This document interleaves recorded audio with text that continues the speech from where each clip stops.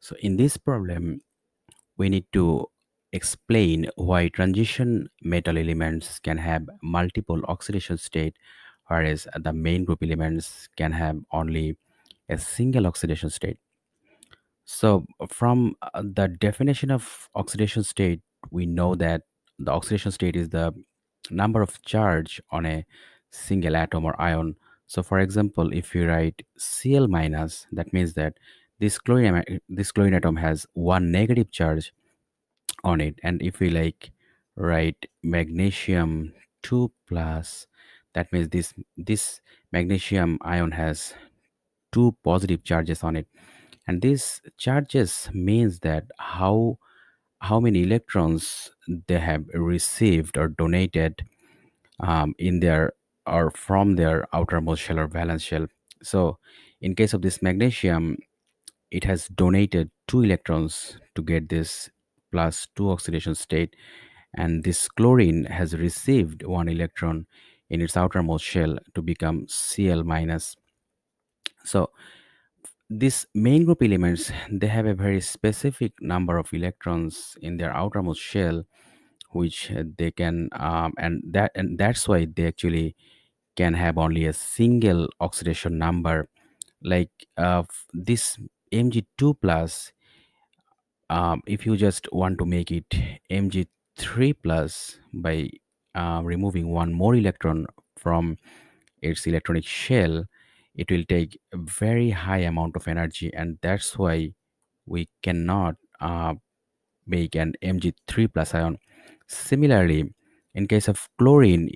if you would like to give this chlorine one more electron and you would like to make it Cl2 minus, this will take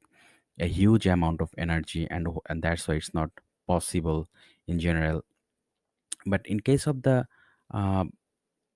3D, in case of the in case of the transition metal elements, um, they have unpaired electrons in their d orbitals, or we can say that degenerate d orbitals. That means that they have unpaired electrons of similar energies, which they can easily get rid of to have multiple oxidation state. We are considering manganese as an example here, which has 25 electrons, and manganese have an electron configuration of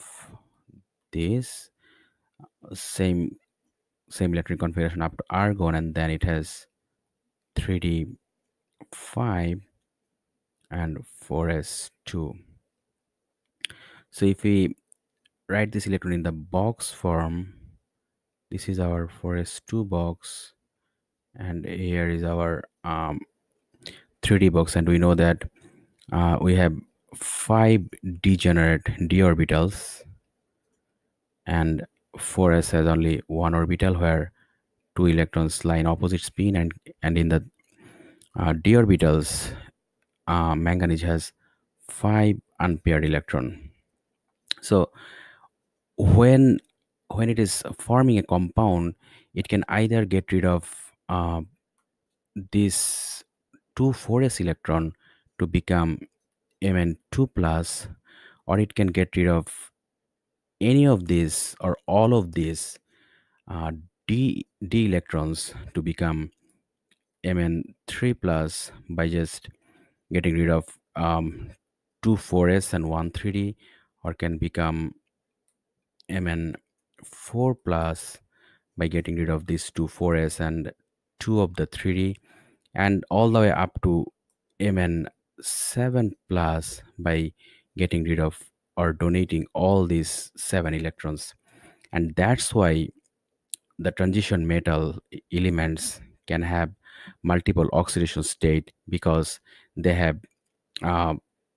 degenerate d orbitals where they have multiple one or more um, unpaired electrons which they can donate easily and can have a multiple oxidation state.